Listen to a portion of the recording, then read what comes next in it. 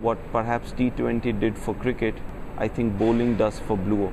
And so clearly we also then of course went out and saw the kind of spaces that these guys were building, sort of tweaked it around for the Indian consumer and launched our first unit in Gurgaon, which was India's largest bowling center.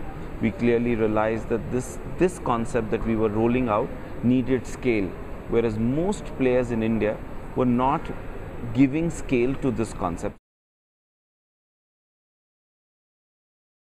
We gave it scale, we gave a lot amount of glamour, we got the DJ in place, we got the tattoo parlor, we got Xbox gaming lounge, we got platinum lounges, we roped in Pepsi for a Youngistan lounge, we got Carlsberg to do their own lounge, and we sort of rolled this product. And the way we defined this product was fashion bowl.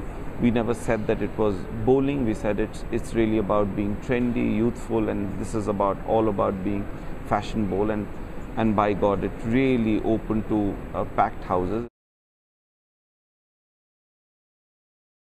When we started off, we were told about 70% will come from bowling and 30% will come from F&B.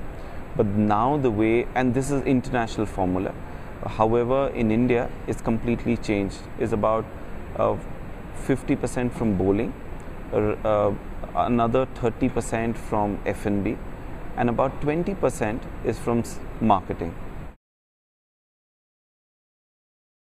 We aim to be, because Vasant Kunj is just kind of opened, we got our liquor license in the month of December, so it's kind of now gearing up well.